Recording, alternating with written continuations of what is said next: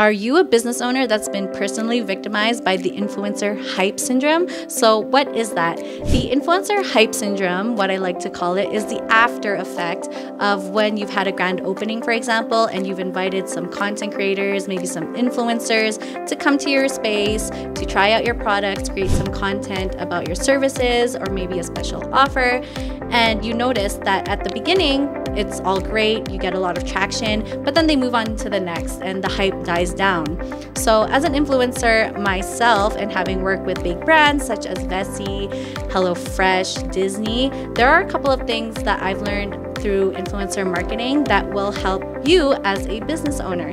So the first things first, as an influencer and a marketer, you must have a very large audience. So how do you get a large audience? Well, it's through reciprocity.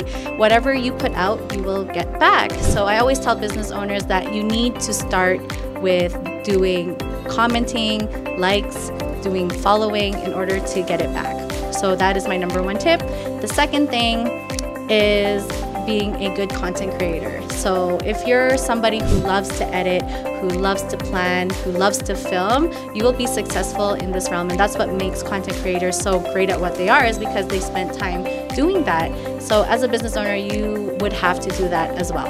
And the third thing is to build a brand. So as a business owner, you have to ask yourself 3 questions. What product or service are you offering?